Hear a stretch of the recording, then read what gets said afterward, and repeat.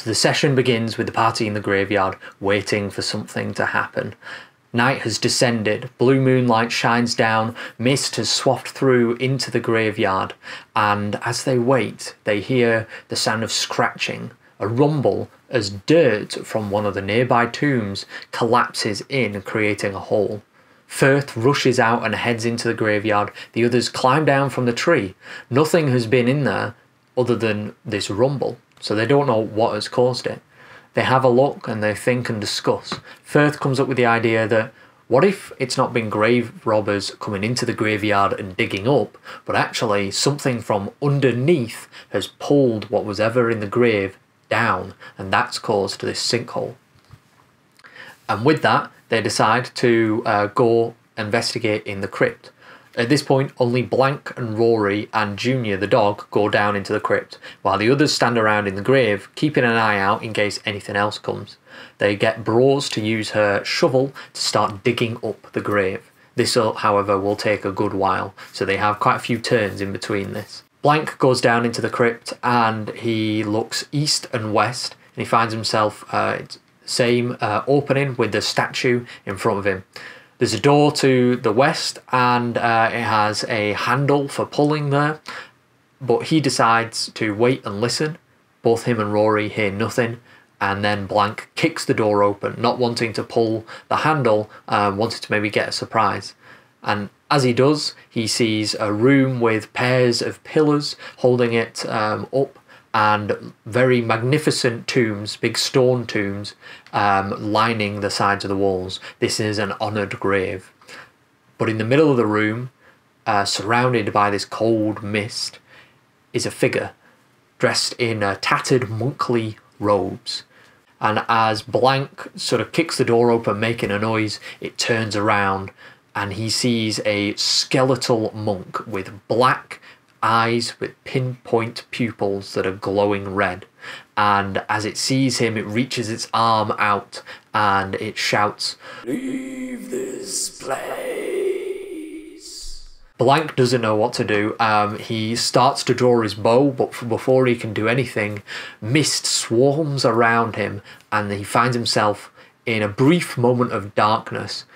Feeling of his stomach raising, as if he's in a sudden drop or like on a roller coaster, and then a thunk as he finds himself in a dark, tight room. His torch is no longer lit. He can see, however, in front of him a wooden door, so he pauses and waits. He actually thinks he might be in a coffin that's stood up. His dog and Rory are both with him, however. They're all cramped in this tight room. So he pushes the door open and he finds himself in the church's pantry. It seems like this mist had teleported him from within the crypt into the church. So he has a back and forth with a monk, and he asks the monk to make him a grilled cheese sandwich, which the monk does. And he basically says that there's some kind of spirit that's down in the graves, in the crypt below. Meanwhile, the rest of the party are still just digging up this grave. Well, they're actually all sitting around and letting Bros do it. I think Jord and Frank were just like picking grass out of the ground, and they were literally sat down, while Firth was thinking on what this creature could be that has pulled something from the earth. When Blank gets back, he tells the party what happened, and Firth decides to go along with him, but Jord and Frank stay with Bros. Junior is also ordered to stay with Bros as well. And so the same sort of thing happens. They go down into the crypt, and he points at the door, telling him that there is this thing inside. And before he can even go to open it, he knocks on it first to try and attract some attention. And the door swings open as this undead monk rushes out and goes to claw at Blank. Firth, in this moment, casts his entanglement spell, and so vines wrap around the monk, and so he can't move. But after a few moments, the mist comes in again and teleports them up in the graveyard.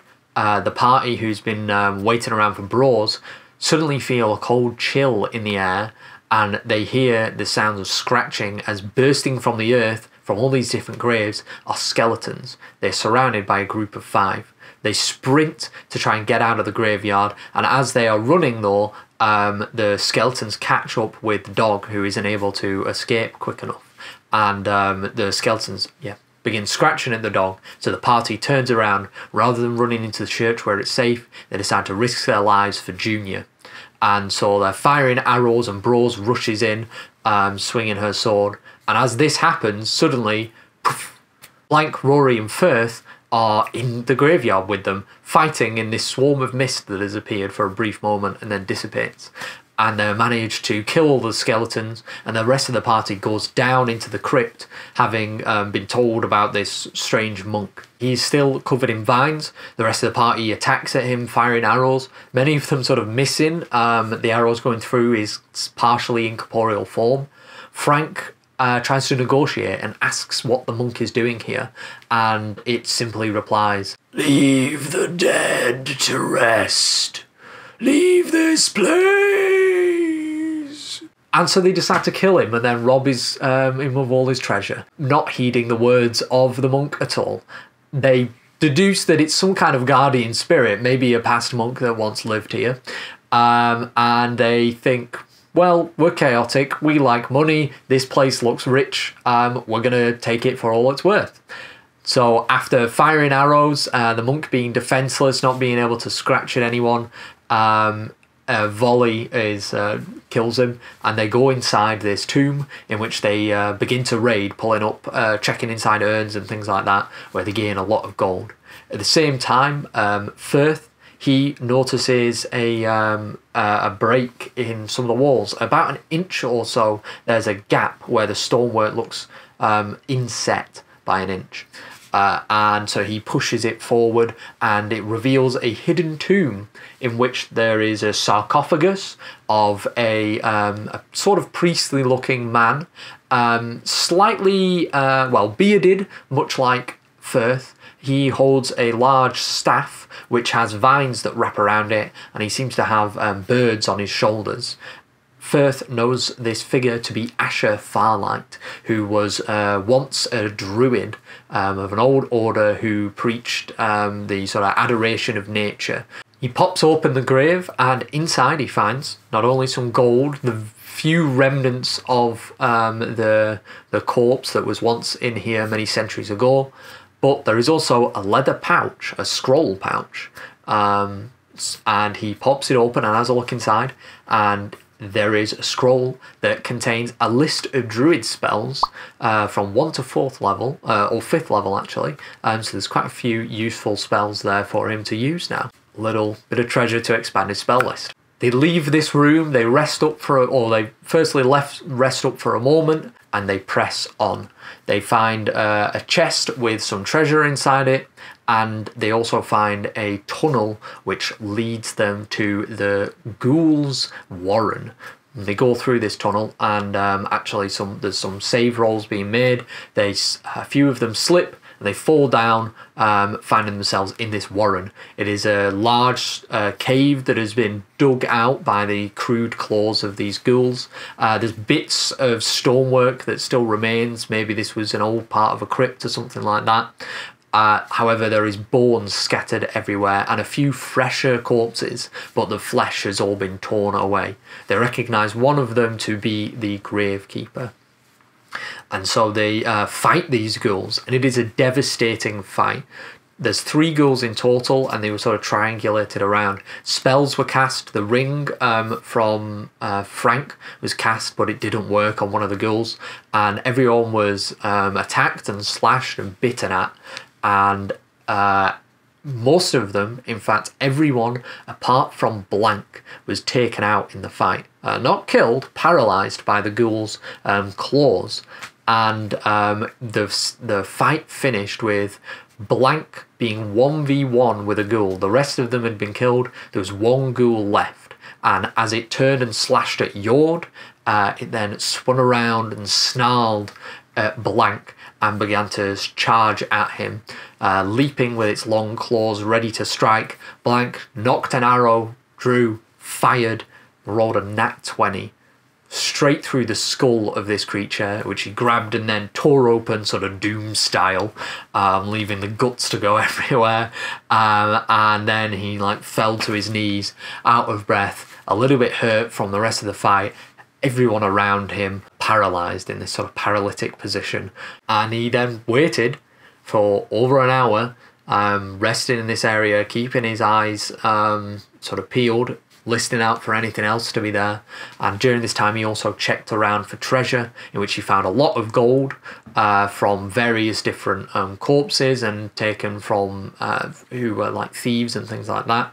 He also found 2 salves of restorative ointment. The party was awakened. They then left the room, the crypt, went to the church. They spoke with the priestess and she thanked them for their hard work and risking their lives. She was able to tell them what the ointments do. These are apparently ointments that the church sometimes receives from a grand cathedral which is in the city of Brandmere. These ointments are used to aid anyone with ailments. So she tells them the description, giving them so it can cure wounds for I believe a D4 plus 8. It can heal a disease and it can also heal a poison. There's 2 jars of this ointment and each jar has 5 doses. So it's a good substitute for healing potions for the time being, as in the fight against the ghouls, the party used up healing potions, healing themselves. Cure light wounds was a spell that was on the scroll that Firth had, and that was used to get rid of the ghoul paralysis. And yeah, it was a brutal session. That last fight really tore into them, and if it wasn't for that nat 20, then we would have had a TPK on our hands. We're sort of sat back at the end of the session, and I asked everyone, I was like, how do we find that session? Because there was a bit of like book checking and stuff. We were looking up rules. Turn was something that we realised we'd been doing wrong in combat. We would been regarding a turn as you go through each player, and that's and once that's done, that's a turn when it's actually a round. That was something that we'd seen before, but then we were thinking, oh well, when it gets back round to this turn, the entanglement spell should be done. But actually, obviously, exploration rules says that it's a turn is 10 minutes. So this entanglement lasts for 10 minutes, which turned the tide of battle against that crypt thing. That was what the monk was. It was a crypt thing from AD&D that I then sort of took the stats of and used for this encounter. A very, a kind of powerful creature. I loved rolling the dice on it. So it has basically the way it works is cast a spell, the players have to save versus the spell. If they fail, then they are teleported to a random area. You roll some D100s to determine where. One was up, that's how they ended up in the graveyard. The other one was, I think it was like 1,000 foot south, and so that's why I put him in the church, out of the dungeon, because it was just such a far distance. And so I asked the party how did they find this session, especially with checking back in the books and things. Blank's player said it did remind him a bit of being in the library. There was a lot of research, because I noticed a bit more sort of disconnect when we were checking the books. So it was like me and Firth were checking the books, making sure we've got like a rule right, and if a spell worked the way that it did, that sort of thing. Takes a couple of minutes, you know, but the party said, well, we're all new learning this system. And I asked them if they were all really enjoying it, because I thought, hey, we're nearly 10 sessions in, I might as well get some player feedback. And yeah, everyone said that they really enjoy the system. They're loving it so far. Firth, who's played 5e before, said that he actually prefers it. He likes how classes are the definition of like who you are. When you play a class, you are a druid, and that you're like truly a druid. And he loves like the later level flavour, or not flavour, I guess, the later level mechanics to the druid, in which the druid has to go and fight other druids or challenge them in some way. He loves that sort of stuff. Blank was telling me that it is challenging, definitely, but he really prefers that. He says it reminds him a bit of Dark Souls, and the weight of these fights actually, give meaning to going into combat. It is better for them not to go into combat and try and make a workaround. And when they do find themselves in that situation, they know that it's life and death, and it makes them do drastic moves. He said, for example, when he's played 5e before, he can't really remember a time where like they've had he's like maybe one TPK, right, or near TPK.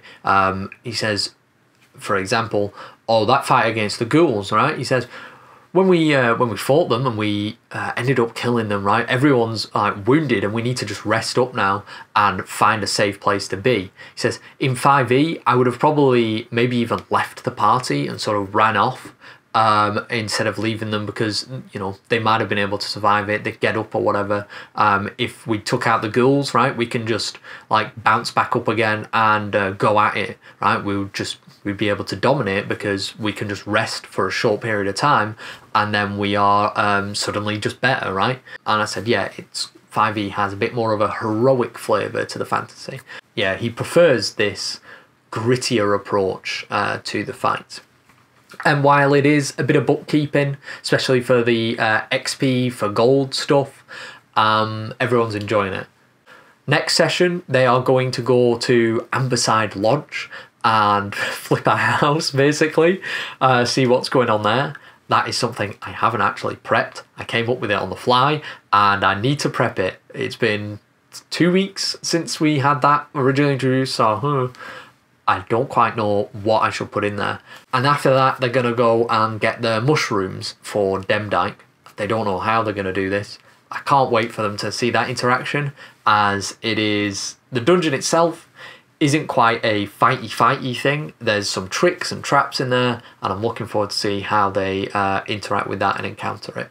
Thank you very much for watching. Take care of yourself, and bye-bye for now. See you next week.